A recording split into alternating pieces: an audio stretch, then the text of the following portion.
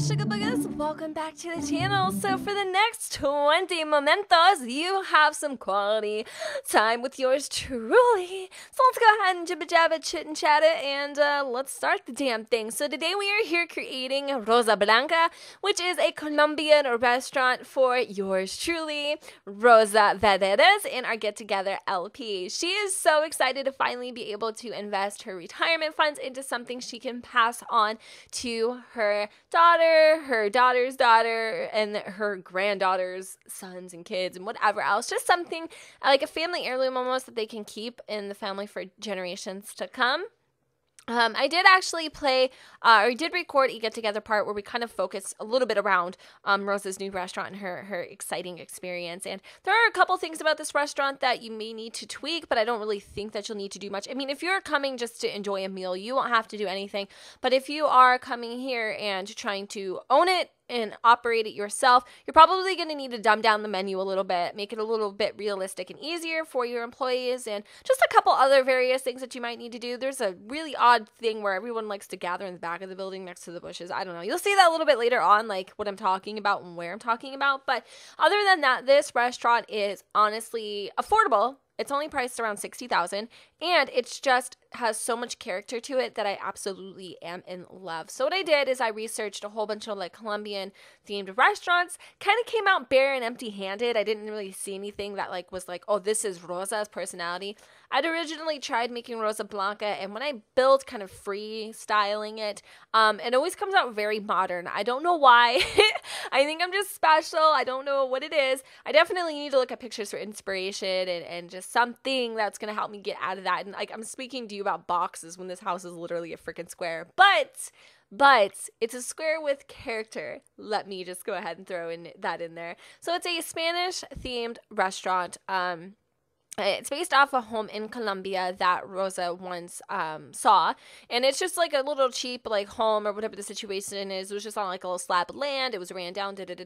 Rosa wanted to know how much exactly it would cost to get that home to Oasis Springs, and they had to ship it in parts and stuff like that. So it was like manufactured or remanufactured together. I don't know how they did it, magic maybe. And finally, she got the home from Colombia all the way to Oasis Springs and was able to throw in some simoleons to make it a restaurant, so kind of convert it from a house to a restaurant. So that's why it really does look like it's a home, and you probably could make this into a house. I think it'd be really cool if you did. You can convert it back to its roots, and I really wanted to focus on some of the more Spanish style themes. I really loved like the roof and the little ornament that's on top of it. I really loved the different textures and things that we used for the fencing. There's just a whole bunch of things about this house, or this restaurant rather, that gives it its character, and it really makes me feel like this is something Rosa would indeed create if she could actually get hands-on with it. I do use a lot of stuff from various expansions. Most importantly, probably movie stuff is the main core kind of pack that I use, I feel like, a lot, because it really gave this home the Spanish themed character, even though it kind of is more of a bohemian theme. It's really weird how you can like almost crossbreed these packs to accomplish a style that you're going for.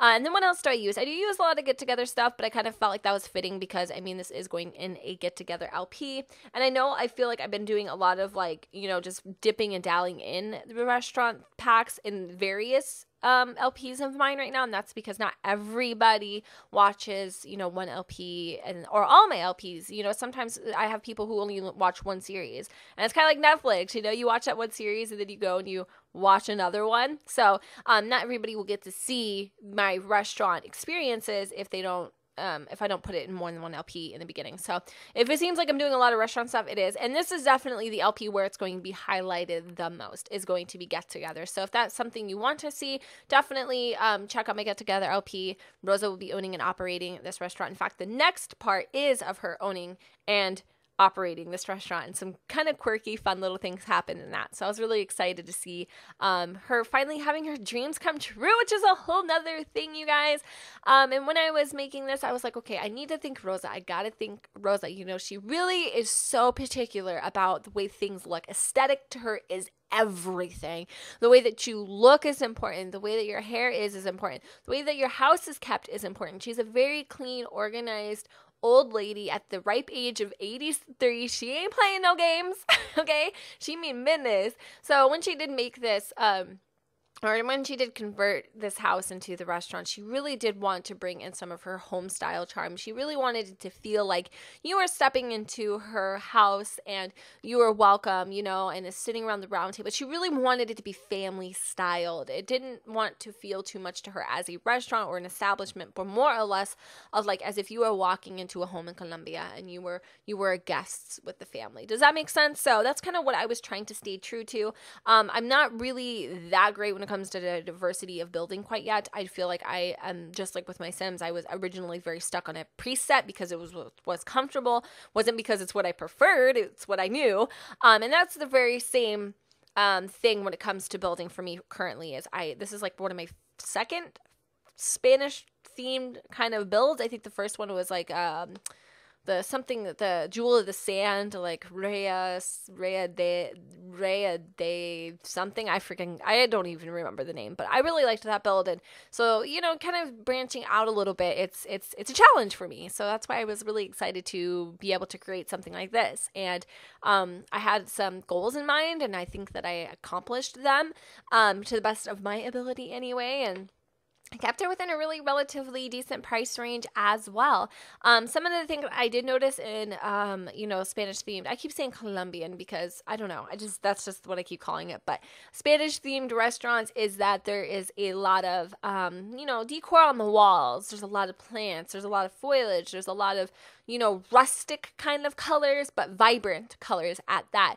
And so this is where the movie stuff pack kind of came into play, even though it's more of like a bohemian sort of kind of themed pack. I felt like it just really fit because of the prints and the patterns, and that was kind of fun to play around with all the different colors, and just having fun with it is really what I love the most. And being able to make this something that will be passed down in the LP and, to generations to come in the Valleras family, I think is also really important, and it kind of having that little bit of a modern twist to it, because that's something also Rosa does know she's 83. Like, even though she got a little extra pep in the step, swagger in her swish, she knows what it is. She's older, and instead of giving her restaurant an old lady theme that nobody wants to come and smell like cotton balls, she decided to make it a little more modern and a little more peppy and edgy, and kind of making it almost like a hangout, but like a very warm hangout, like a house hangout.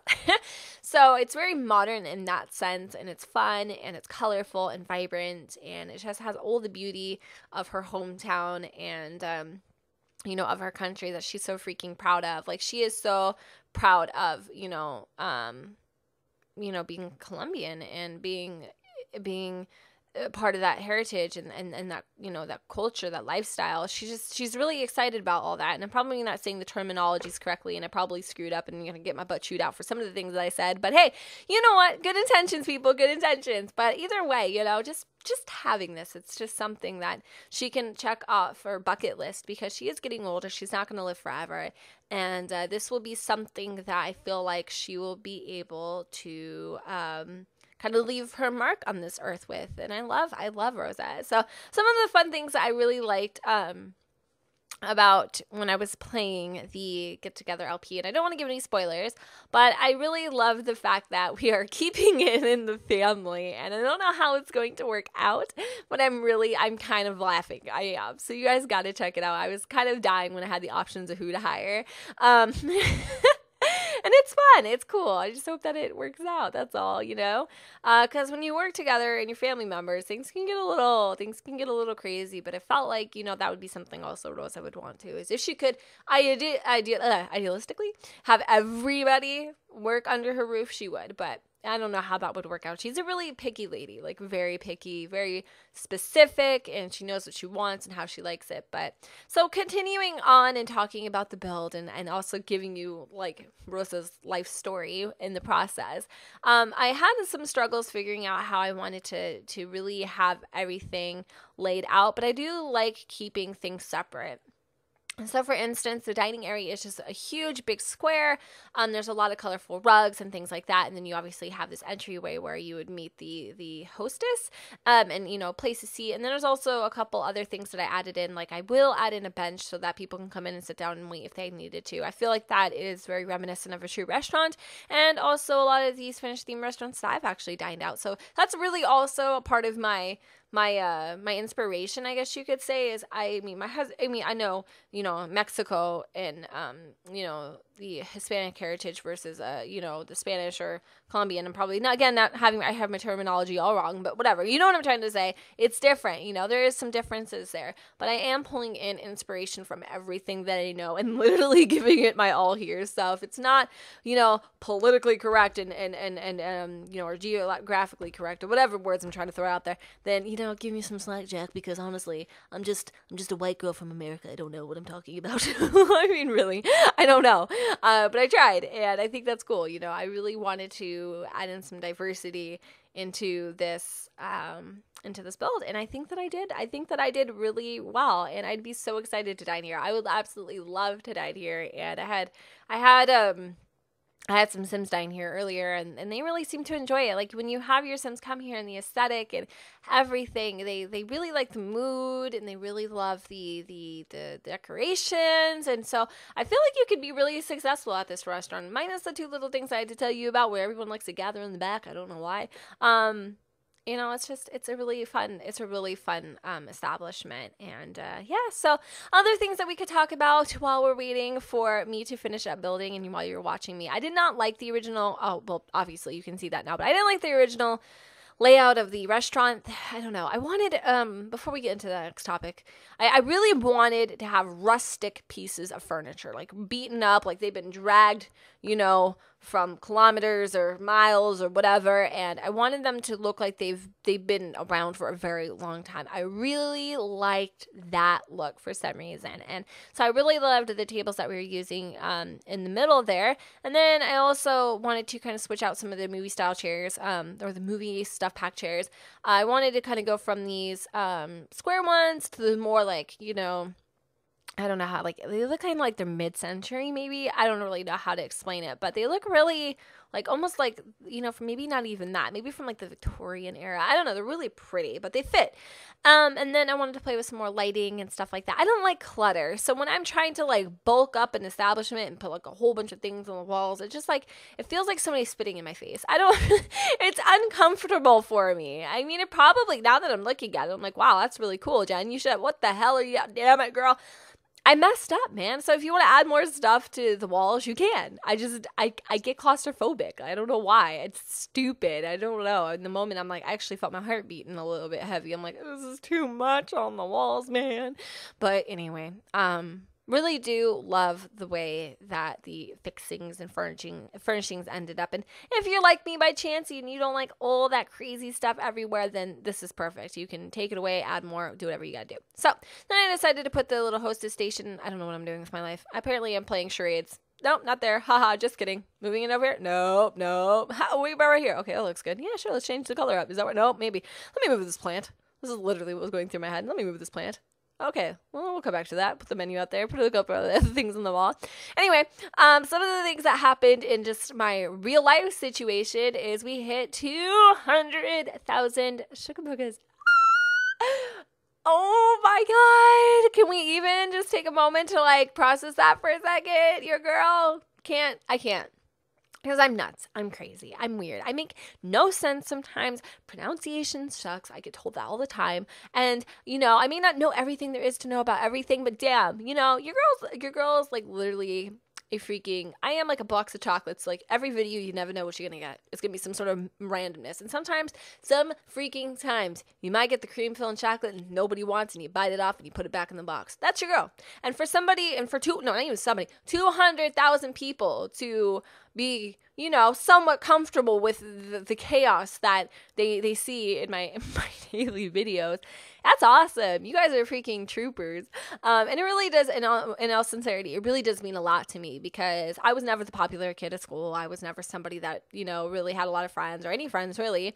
I was very shy, awkward, and timid, and I suffered with depression. I suffered with other kind of types of mental illnesses, and you know, just kind of being somebody who has always been told, you know, that it's not okay to have that, and not, you know, it's not normal to have depression, and you're never going to be able to amount to anything as long as you suffer with those, you know, those mental disabilities. And I had even a learning disability, which I'm sure is pretty prominent because of the way that true story, I really did. I had a learning disability. I was in special education through a lot of my high school years.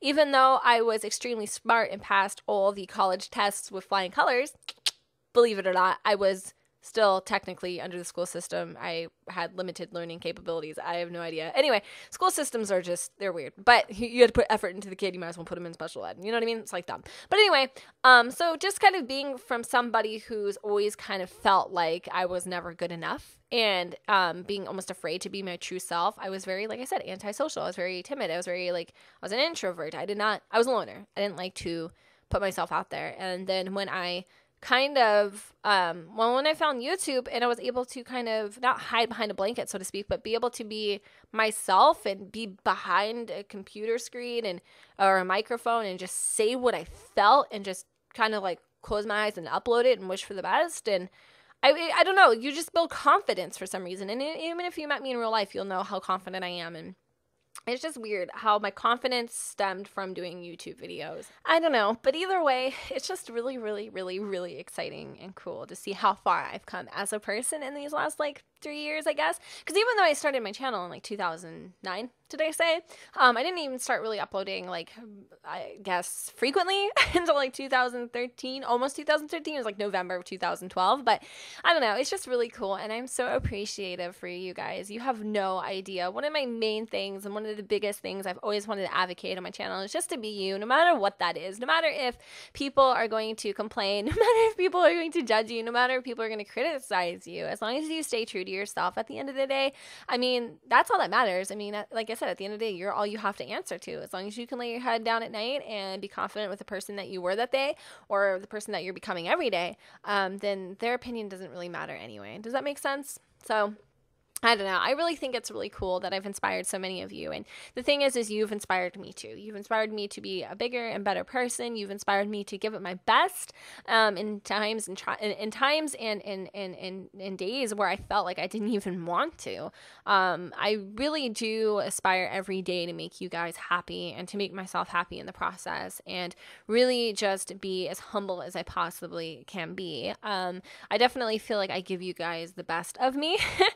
And I'm really proud of that, I guess. I don't know. It's really cool. It's just really cool. I don't know. I'm getting, like, emotional about it. It's so stupid. But anyway, I really hope you guys have enjoyed this speed build, and kind of getting to know me a little bit more, and my appreciation for you guys. No matter what number, though, I'm at. Like, I don't feel appreciative only when I hit big milestones. Like, that's the thing. I feel appreciative all the time. Like, every time I see a new SUGA booger, a new supporter on my channel, you know, it takes a minute for me to realize, like, that's a new person. Like, that is another person who has just supported my channel. Or, like, when I go and I see, like, oh, 300 people have subscribed today, I'm like, wow, that's literally 300 people. Like, what the hell? Like, where do these people find me?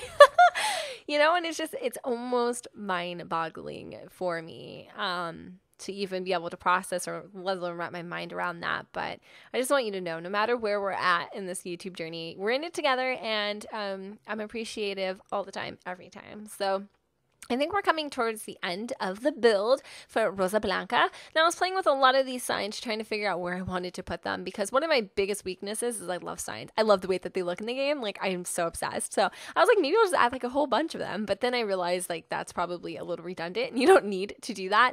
I even tried to, like, remove that window there, and then I had to go back and see. Like, I always go back and see what my build looks like in the photo finder or the photo thumbnail for the gallery, just to make sure it looks aesthetically pleasing. Like even sometimes just playing with the day setting, like whether you're gonna have it at day or you're gonna have night.